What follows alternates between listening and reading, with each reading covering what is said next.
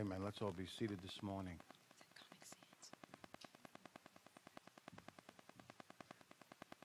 Over the last few weeks, we've been talking about how we want this year to be a different year and how we have been endeavoring to train ourselves. We began with talking about the power of the Holy Spirit in our lives and how that's going to affect us. And we need first to understand that everything I'm going to talk about this morning comes as a byproduct of our communion with Christ, and it comes by the power of the Holy Spirit. Grace empowers us, and understand that. But this morning I want to talk about try versus train. Everybody get the Yoda? Do or do not. There is no try. Now, the reason I wanted to make that clear is because we need to understand some certain things.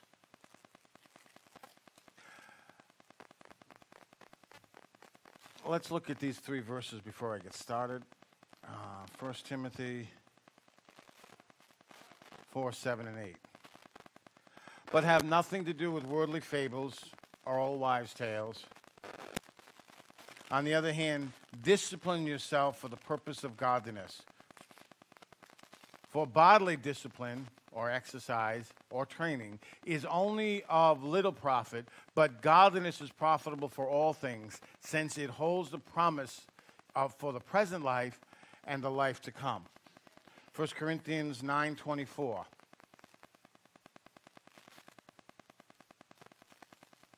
And where did that go? There we go. Do you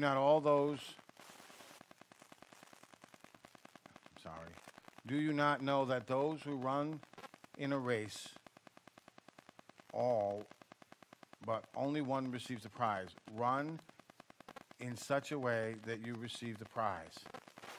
Everyone who competes in the games exercises self-control in all things. They then do it to receive a perishable wreath, but we an imperishable one. Therefore, I run in such a way as not without aim.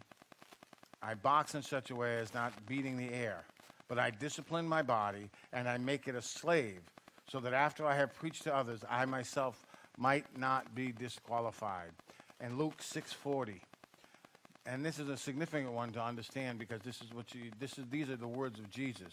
He says, a pupil is not above his teacher, but everyone, after he has been fully trained, will be like his teacher. Paul talks about in 1 Corinthians that to make our bodies a slave. I want you to understand something. Our bodies are a very, very good slave. If we bring our bodies into submission, into obedience to the will of God, in obedience to the word of God, it makes a great slave. But I want you to know something. It makes a very, very terrible master. It's one of the things that destroys human beings, endeavoring to allow their body to dictate what they're going to do, how they're going to do it, whether it's alcohol, drugs, sex, food, it doesn't matter. It makes a lousy master.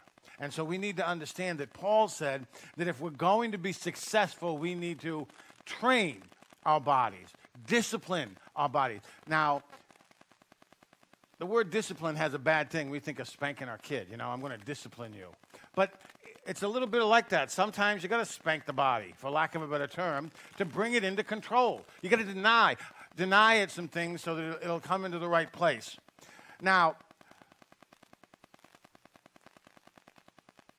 is there anybody in the room that thinks right now they could run out, and I'm going to say run today a marathon?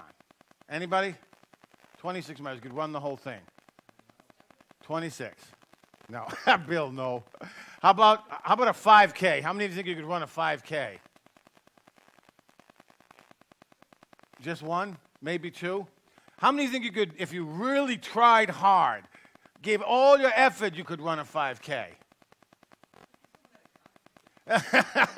Maybe a few of you. All right.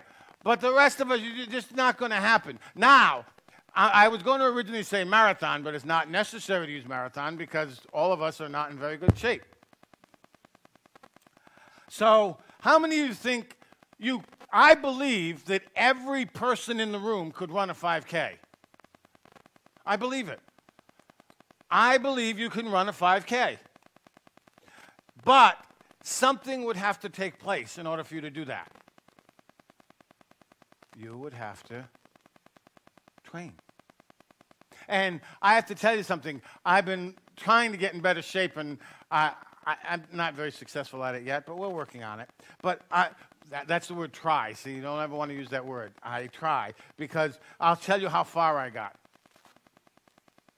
I went online, because I was going to run a 5K. I bought a treadmill and everything. So I went online, looked up couch to 5K. Downloaded on my last phone, and said, this is what it takes to do. You get on the treadmill, and you, whatever it says, you run at the first time you run for 4 minutes. And then wind down and do that. But it claims that it can get you from the couch to a 5K, and I think it's 31 days. Maybe a little more. I think it's 5 weeks, 6 weeks. Huh? And so you follow their directions, and they say you can run a 5K within a couple of months. But you have to train. Now, I tell you, I did really good. I downloaded it. Good intentions will not get me to run a 5K. I don't even know. My daughter said, well, if somebody's got a gun at me, I might be able to do it. I don't even know if I could do a 5K with a gun chasing me. Doesn't matter. I'm going to die by the bullet or die by passing out, one or the other. I don't think I could do it.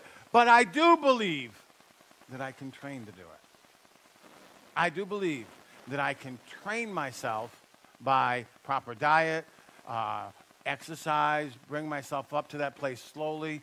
Right now, 2 laps are on the block, and I'm probably ready for bed.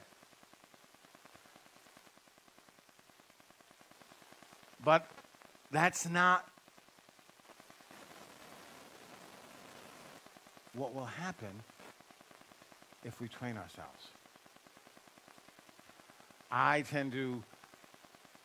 like to go to the gym. If I pick a habit, that's the one I do. And at this point in my life, when I was young, I guess my wife met me, so somewhere between 18 and 20, I could bench press 385 pounds.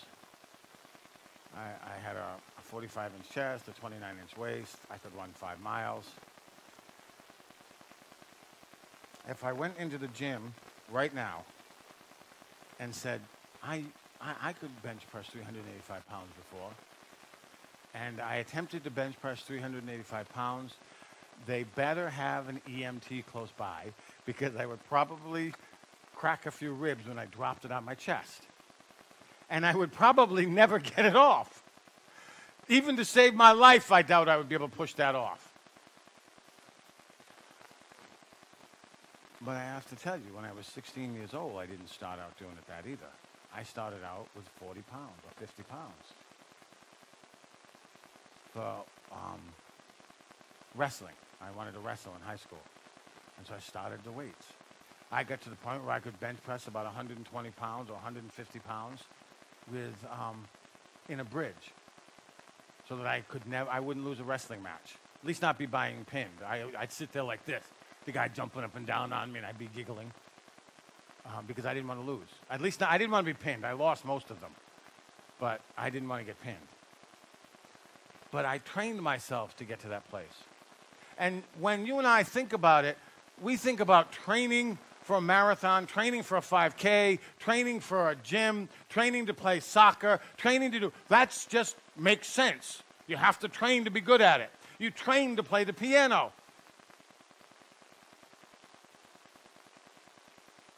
But when we look at things that say, train yourself, discipline yourself, therefore, unto godliness. Well, that doesn't sound very spiritual to us. We'll just keep trying. trying is not going to happen. How many of you tried to be more, I don't know, anything, tried to be more loving last year, more giving, more gracious, more, you tried, and maybe it worked a little bit. But you've been trying to do that every year for the last 25 years.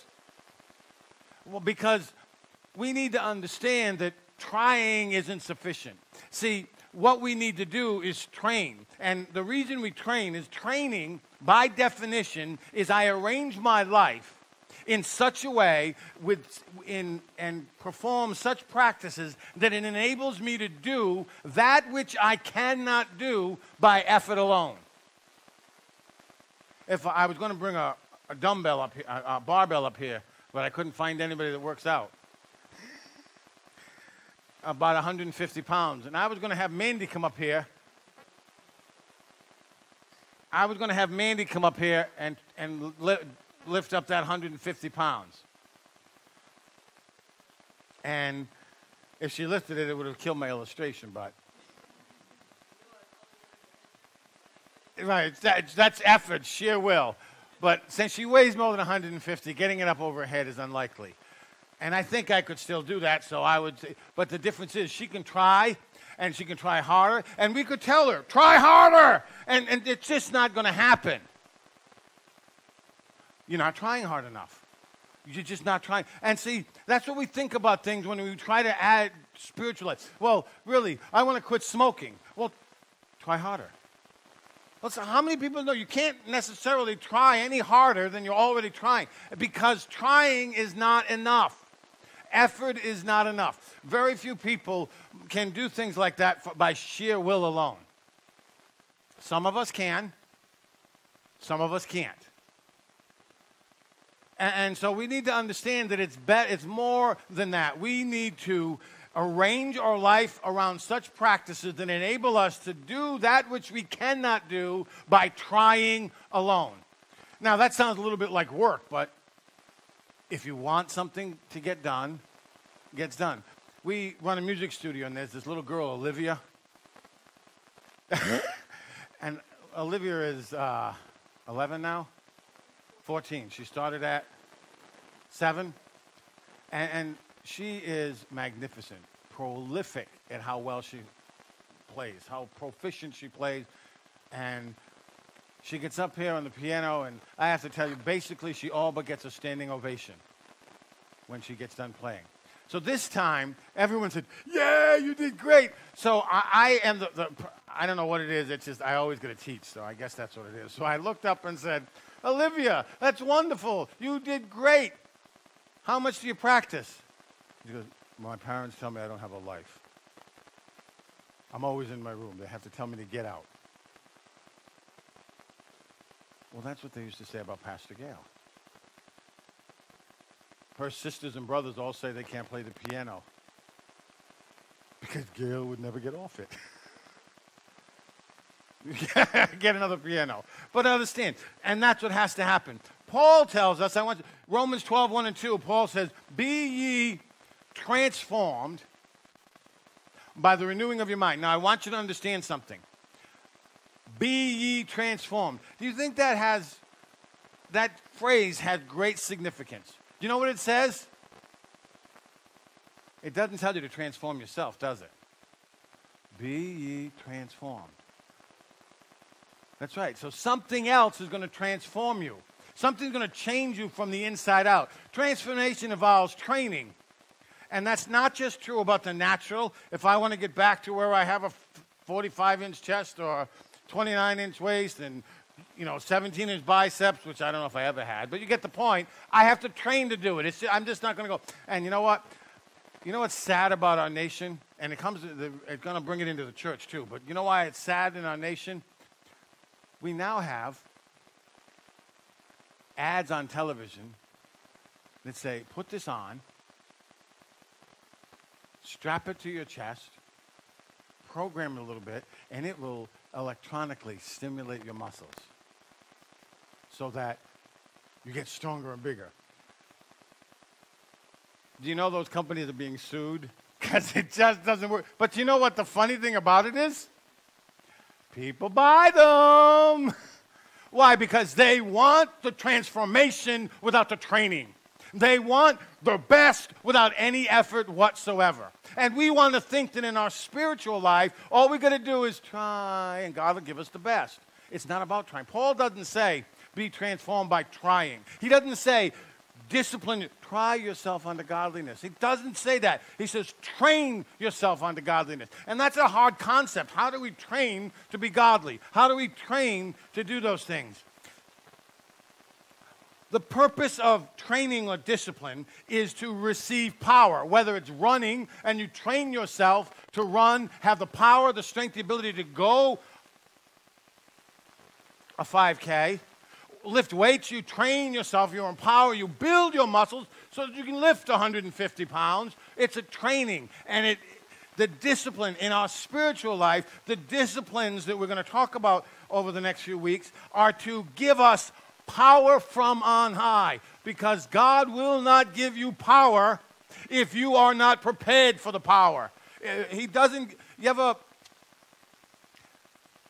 good example. Nathan, is he still here? He's not.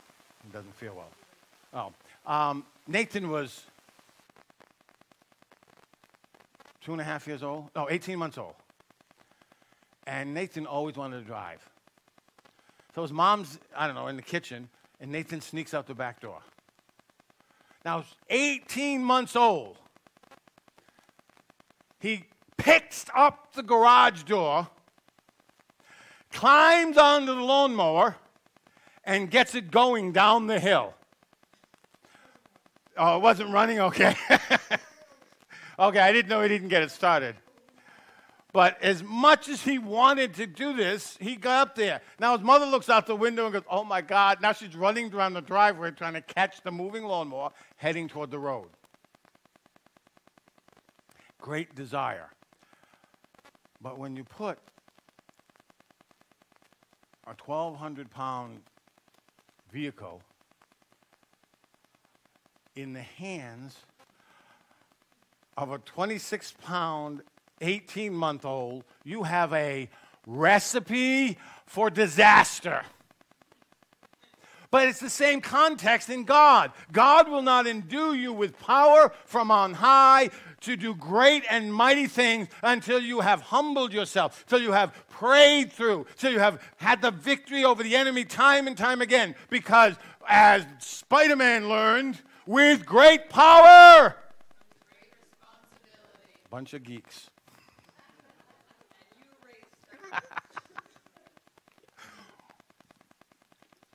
I'm on the talk. You saw Yoda up there. Too often, we leave here on Sunday morning thinking we need to try harder.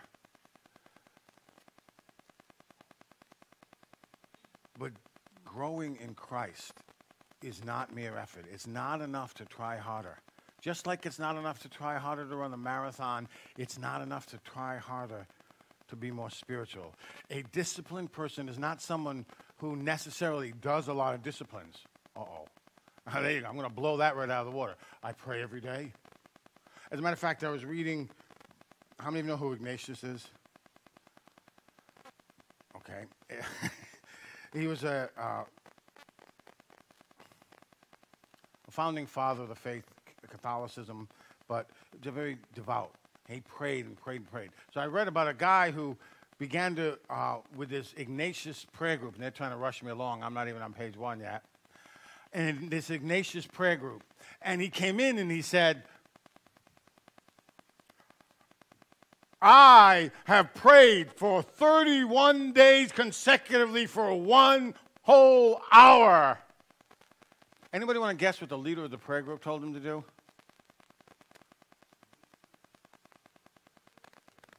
Nope. Don't pray tomorrow. Why would she tell him not to pray tomorrow? Because pride's coming in. So you need to develop those things. It's not about the disciplines. I read, I pray every day. I do acts of service every single day. It's disciplined life is not one that necessarily does a lot of disciplines. But listen to the definition, as far as I'm concerned. The definition of a disciplined life is that you do what needs to be done when it needs to be done. You have the power to get it accomplished, and you do it in the right spirit. Uh-oh. You have the power to do what needs to be done when it needs to be done with the right attitude. I know a lot of people that have the power, that they do it, but man, can they complain? That's not a disciplined life. And that's really not the way God wants it to happen. How many of you ever... How many of you journal? One person, two people. Until I read this recent one, I thought it was hilarious. I always felt bad that I don't journal or don't journal enough. I don't do journal, period, so that's really not enough. But there are people that talk about it, journaling as a spiritual discipline that will change your life forever. And now you feel bad about not journaling. I don't journal. And so I was reading Dallas Willard, and his comment was this. Moses didn't journal. Peter didn't journal. You don't see Paul running down to the local Staples and getting his journal. He didn't journal. I don't know, all makes sense. Now, if you do journal, and journaling helps you grow spiritually, it helps you keep on track for the Lord, journal your brains out. But those of you who don't journal and felt guilty that they didn't journal, forget about it. Why would I say that? Because it's not a necessary discipline in our lives. It's not a bad one. It's a good habit if you do it. Well, what are you saying? What I'm saying is you have much more things and bigger things in your life to feel guilty about than not journaling. And why am I saying that? Because it's not about the disciplines. It's about having the right attitude at the right time. We need to understand that things change in our lives. Bonhoeffer said this way, the cost of discipleship, in his book, The Cost of Discipleship, says, discipleship is simply the receiving of grace. Now, I want to talk about that for just a moment, because I think I'm going to talk about that next week. But real simply, we're great at telling people they need grace, right? We are saved by grace through faith. That's it. We're really great at telling people that. But we're not so good in the church about teaching people how to live by the power of grace. Grace has power? Well, Paul says, be strong in grace. Peter tells us to grow in grace. Grace is much more than unmerited favor, you sinned, he's okay. It's more than that. It's the power to empower us. It's the power to enable us to be successful in our Christian walk.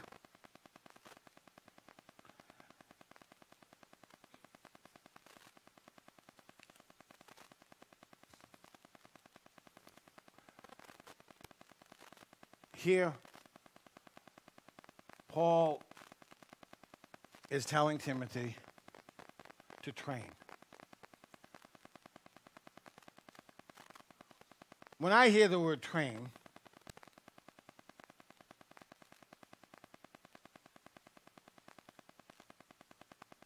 if I'm not thinking of a little car that goes,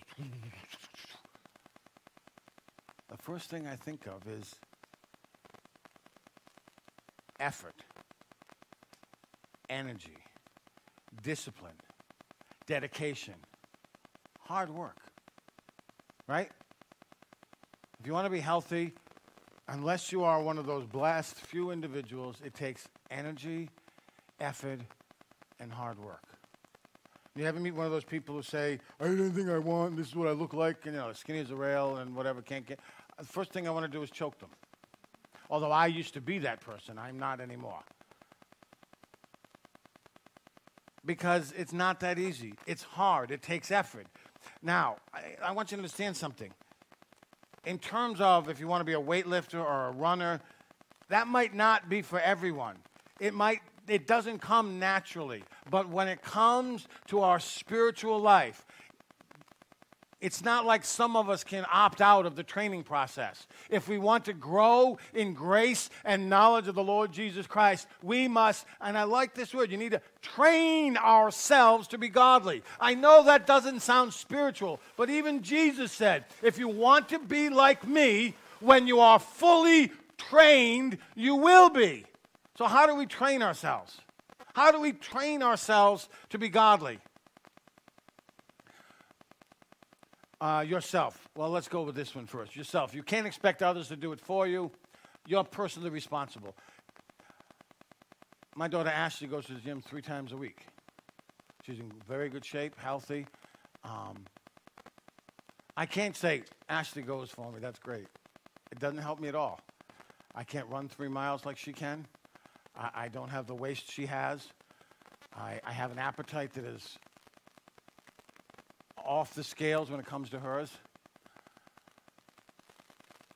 I don't have the discipline it takes to go 3 times a week right now. I think it's important. I think I should take care of my body. But I obviously don't think it's important enough to go to the gym. Heck, I don't think it's important enough to get off the couch and walk over to the treadmill. And let me be perfectly honest, it's about this far. As a matter of fact, if I really wanted to be energetic, I could just flip over the couch. It's right behind it, and I'd be on the treadmill. All you're going to do is get started. Doesn't happen. I look at it. Actually, I'm thinking of getting rid of it because it's just an eyesore. Now, when I got the treadmill, I want you to understand something. I tried. I really, really tried. I got on there. I went down every day. Now, the first thing I did, I put it on, and I realized that I cannot walk 8 miles an hour, no matter how hard I tried. So I put it on a small incline and 3 miles an hour. And I did it, and I never do anything small. I don't. So I did it. I put the headband on. I put ankle weights on, a couple of dumbbells in my hand, because I'm going to do this. I'm going to get everything I can out of it. And they look at me, they go, Dad, you're going to die. Sweat pouring off my face. So I did that for 20 minutes the first day. I felt great. I did it for 20 minutes the second day. I did it for 21. I did it for 3 weeks. I was up to 38 minutes. Life got busy. That was the end of the treadmill. I tried. I really tried. However, I want you to know that 3 weeks of trying did not accomplish anything. Because it took all of 5 days for just to go back to the regular stuff, eat the same stuff, do the same stuff, because life got busy. So obviously, it was not that important to me. But in the same context, that's how it works in the Word of God. That we can try ourselves, Ashley going, somebody else going, thinking about doing it, will not make it. All the great, like I said, I put couch to 5K, still on my old phone. Doesn't do me any good. I got to tell you, really, if you really want to think about it, I didn't even transfer it to the new one. I just didn't. And it says, then it goes 2B. And I want you to understand, this is what I'm talking about. It's not about talking. It's not about pretending. It's not about good intentions. It's not about the plan to do it. I bought the treadmill. I'm planning to get it. It's not about trying to exercise or trying to do better or trying to be more spiritual, because it will not work. Now, okay, discipline yourself, therefore, unto godliness. What does that mean, godliness? Well, godlike. It means we be consistent to what we know about God, to be God-pleasing. How do we train ourselves to be godly? What kind of exercises do we do? And I listed 10, but you can come up with thousands of things you can come up with. But let me give you some examples. As I was reading the book, I realized that probably my greatest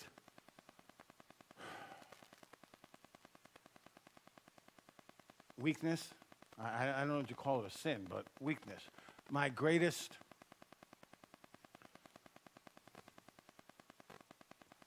inhibitor to being the person God's called me to do is I have a hurried life. Now, Dallas Willard in one of the most profound comments I'd ever heard, said, if you want to be spiritual, basically he said, with reckless abandonment, purge out hurriedness from your life. Now, he said, that doesn't mean don't be busy.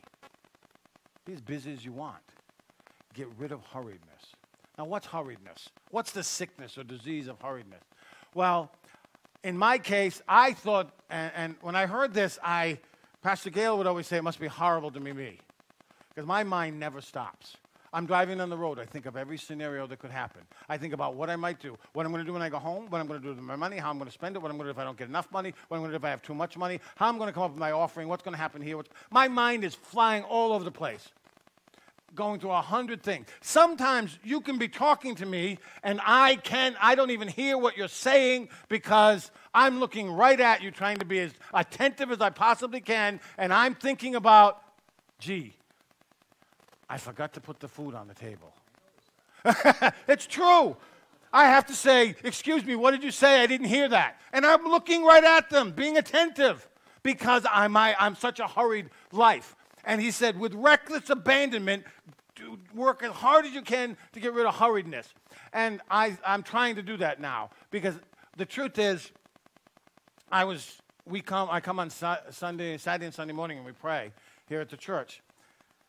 And I would kneel down to pray, and I would literally, for the first 10 or 15 minutes, I'm doing nothing but fighting out other thoughts. What I got to do at 9 o'clock when I'm done? Where am I going to go grocery shopping? Do I have to stop at the studio? I have to run to the bank, because if I don't make the bank before such and such a time, I might not have enough money to cover the stuff to come. And my mind goes, and it takes me 15 minutes. Pastor Gabe goes, you poor thing.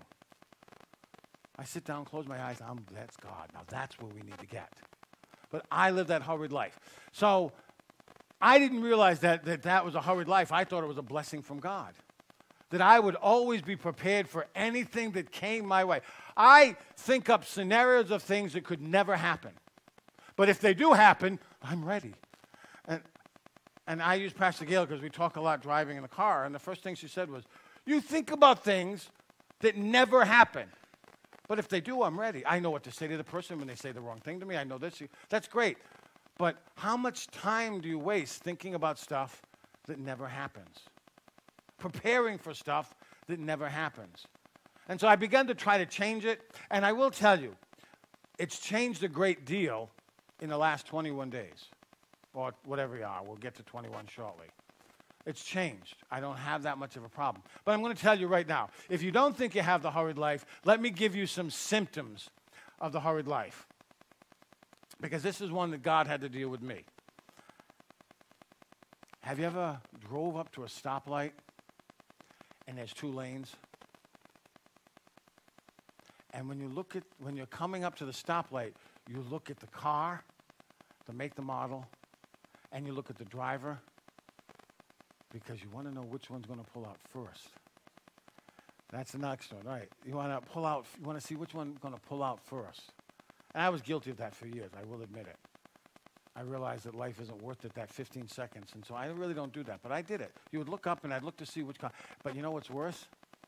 I got to tell you, you're really a victim of the hurried life when you get behind one, and the other guy zips up faster, and you're mad. See, people laughing because they know exactly what I'm talking about. The other one, I do the grocery shopping. Do you ever look at a grocery line and you kind of walk, now I don't do this, but I did. I have learned, and I learned for the wrong reason, but I had to practice it. I had to tell you, I had to practice it. And I would go down the grocery aisle and look to see if the teller, if the cashier looks competent. You know, you want someone that's just competent, not the lady that's going, aren't you the cutest little thing? Ah! So I would look for that. And then here's the other thing, that you know you're a victim of it when you get in line and you've already checked the other 4 people that got in line at the same time as you. And if they get out ahead of you, you're like, oh my God, you're about ready to lose your salvation over it. You're all laughing because you know. I have learned not to do that. I got to tell you, I don't know how it came to being. I just began to change it. Something God said to me was okay. And I became, because I cared about that cashier.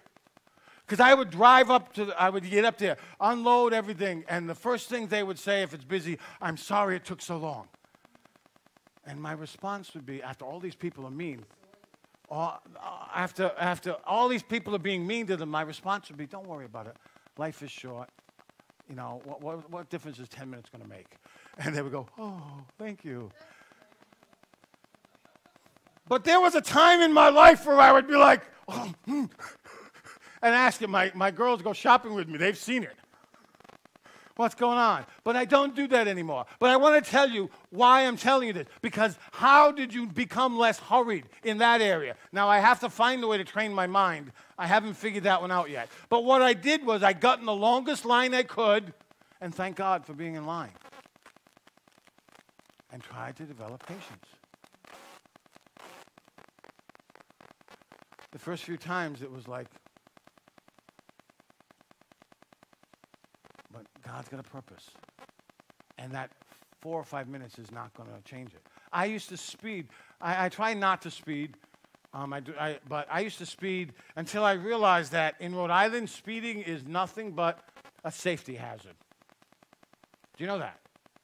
Rhode Island's only 60 miles long. You would have to drive 200 miles an hour to make any time. If you're so important that being 1 minute earlier is going to make a difference in your life, glory to God, I want to know you. Because that's all you're going to save. If you drive 10 miles over the speed limit, 75 miles an hour, cruise 30 miles to work, do you know how much time you saved? 45 seconds. Are you really that important? So I learned not to do that. But I haven't learned how to stop it in my mind yet, and I'm working on it, and I'm hoping and believing God that He's going to do it. But you need to practice that. Let me give you another one. In my own life, those of you who've known me a very long time, I would never say I was lazy. I have to get moving. I didn't realize it was this late.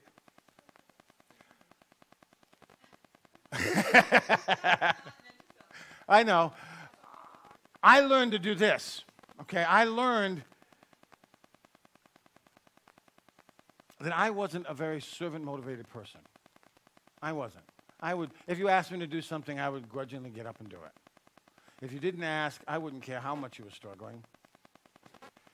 And my wife would say, well, why don't you help them? Get up and help them. I'm going, if they wanted help, they would ask. Makes sense, right? Let them ask. I'll be more than happy to help anybody. And I don't know when it happened, but I read a verse that said, if you want to be great in God's kingdom, become the servant of all. If you want to be great. If you want to be great in God's kingdom. If you want to be the person God's called you to be, that's what greatness is, fulfilling your calling and destiny. If you want to be great in God's kingdom, become the servant of all. Yuck. But I began to say, I'd see a need. And I would say, if you want to be great in God's kingdom, be a servant of all. Can I help? Initially, it was not an easy thing. Initially, it was, okay. And sometimes I would walk away. How can they be so stupid as to not put a spare tire in their car? What kind of planning was that? You know, I would go, not in front of them, I'd smile and do the right thing. But the Spirit hadn't come there yet. But somewhere in the process of just obeying the word, somewhere of the process of being a servant, it became part of who I am. And I serve. I see a need, I get up and do it. As a matter of fact, the first thing I do is do. You know, I went out, we come in, I see shoveling, and what wasn't done good enough, I went out and did it. I didn't wait for someone else to show up, or this didn't happen, I just went out and did it. And somewhere in my life, in my walk with the Lord, that changed. And I mean, I was bad. I used to call my younger brother up at 11 o'clock at night and tell him, bring me a pizza. People say, you're kidding. You know, so he could say no. He always brought me a pizza. I thought it was nice. They said, you know, that's kind of, what word did they use? rude or whatever word he just said, really, I never thought of it. Now, I'm going to give you this list. These lists are things that we can do, ways we can exercise our godliness. But I want you to understand, this list is insufficient completely. Because if you read Dallas Willard, he'll give you 15 spiritual disciplines you need to add in your life. If you read Richard Foster, he's got 10, so that's 25. I came up with 10, that's 35. So it's not about the discipline, but I'm going to tell you how you know what to do. Start backwards. What? Let's say we do a little self-examination and see where you are. Not, well, pastor says I should seek, strive, look, witness, watch, grow, follow, pray, labor, and obey. Wow, that's a lot. Well, I'm going to just start doing it. I'm going to seek God more. I'm going to strive more. I'm going to look more. I'm going to witness more. I'm going to watch for his presence more. I'm going to grow in grace. I'm going to follow Jesus. I'm going to pray a whole hour a day. I'm going to labor for the Lord. I'm going to be obedient to whatever he tells me to do. First off, you're going to kill yourself. And second off, you know what? They might not help your problem at all. So what I mean when I say start backwards, take a moment and evaluate your life. What are you having problems with? Well,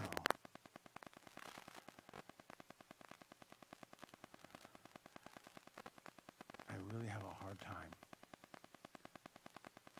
with service. I'm a little bit selfish. Me. Now, you know what? Some selfish people don't know they're selfish. But the majority of them know, especially if you're a believer. If the first thing comes to your mind is, pastor's preaching long, well, does that affect me? Not somebody could be blessed, somebody's filled, strengthened, encouraged. None of those things you think, how does it affect me? Now I'm going to tell you, if you're selfish, then what you need to do is to make a conscious effort to train yourself to be giving and to consider others first. What does that mean? Well, so-and-so gave me a call for a ride to church in the morning. And you know what? It's already hard for me to come to church. It kills me just to be almost on time. Getting up another half hour early? I just couldn't do that. Yes, you can. And that's what you decide to do. Now, I understand sometimes some people that are like that used to drive me crazy. They would call me, people would call me for a ride to church. I go, that's great. I'm already here. I don't know how I can help you. If you'd called me last night, I'd be happy to do it. Used to be, how many remember Matt? Matt was a great guy, but he had a lot of things. He said, Pastor Jim, can you pick me up on your way? I said, well, I go to church really early. He goes, that's all right. I'll practice my guitar. I'll set up the sound. I'll do all this stuff. But I would show up where he was living, and he would be asleep. So now listen to me. It's a little bit of effort, but I'm going to tell you. Do you know what his response to that was? I'm sorry, Pastor. I'll be right down. His way to alleviate that was give me a key. Come in and wake me up. And I did. That's a little enabling, but I did. I said, I drove all the way there. You're going to come down. It's just that simple. But the idea was, it was never easy for me, but you want to learn to serve, you consider others, and you put others before yourself. If that's what you're struggling, that's what you need to look at. If you're having a problem with anger, then you need to find out what makes you angry and then do something that makes you angry with a good attitude. So that that it changes. And so you need to now look, some of you, when I suggest you do stuff like this, people go, the list is too big. I get a lot of problems. Too many things going on. Okay, I'm going to tell you, and if you want to answer that, listen to what I'm about to tell you, because this will do it. If you take that moment and you begin to look backwards and you begin to want to train yourself to be, and you're really not sure what to do, you sit down and say, what do I struggle with? What do I have problems with? What gets me going? What makes me angry? What do I get? depressed, discouraged, ticked off about what happened, what does that to me? And the list just gets huge. Then you need to say, okay, God, what's the first one I need to work on? And he'll tell you. And I got some very, very good news for you. If you take the first one, the one that God says is the biggest problem in your life, and you train yourself to have a godly attitude about that situation, number one, it'll change your life. But I got some very, very good news for you. If you take the first one, and it has to be the one that God tells you, and oftentimes it's not the one that you think it is, but if you do the one that God tells you, a lot of the other ones fall in line. Because that's the foundation. That's the kingpin. That's the first one. Like, God tells you to be more selfless. And you don't think you're very selfish at all. But you begin to discipline your life, train yourself to be selfless. Number one, it'll become who you are. Number two, a whole lot of other things just go away. Because it's the foundation of all of them. Unhappiness, discontent, covetousness, all that stuff falls by the wayside when you simply get rid of selfish by being selfless. And so God is wonderful. So now listen, I want to close. And we'll just do a song. They don't need a song, just a song for worship. Because I don't know how you can discipline yourself, you know. But I want this year to be different. And I'm going to tell you something right here and right now. Look at me, everybody. Look at me. This will not be a different or a better year if you try harder. I guarantee you, if you train harder, you'll have a better year. Whatever it is. Whatever it is. And so what I want you to do is to start backwards. Just in your own quiet time, sit before the presence of the Lord and simply say, what areas do I need to work in? Do I need to seek, strive, look, witness, watch, grow, follow, pray, labor, intercede? I mean, the list is huge. The list is huge. And the purpose isn't just to do these 10 things. The purpose is because now you're just saying, I do all those and I'm not any better. The purpose is for you to come to a place where you have a closer, more intimate relationship with God. And the principle in Scripture is God's evidence is always first the natural, then the spiritual. If we have to train in the natural to be successful, we need to train. We need to discipline ourselves in the spiritual. If you have trouble with gossip, practice silence. If you have trouble with complaining, say nice things to people all the time, even if you don't mean it. Isn't that lying? No. It's training yourself. It's training to watch your mouth.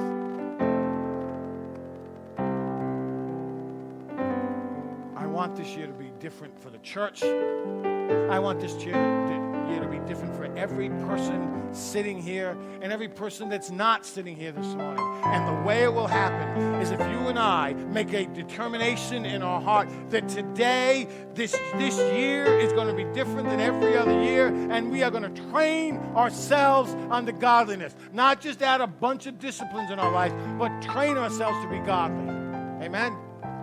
Let's pray and we can all stand and do whatever song we want. Lord, we just ask right now as we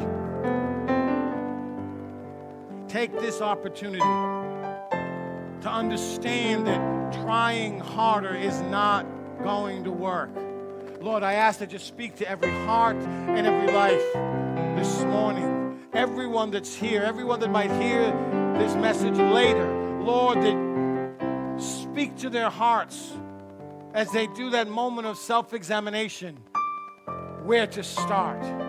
And Lord, give them creative means to discipline themselves to godliness. It's not just about reading or praying or singing or worshiping more. It's about adding to your life patience, from your patience, godliness, virtues, adding upon adding. And Lord, we just ask right now, in the name of Jesus, that you speak to every life where to begin. And Lord, that you give each and every one a means to get it accomplished. In Jesus' name, amen. Let's all stand. We are dismissed. Hallelujah. Hallelujah. Let's break through. Break through.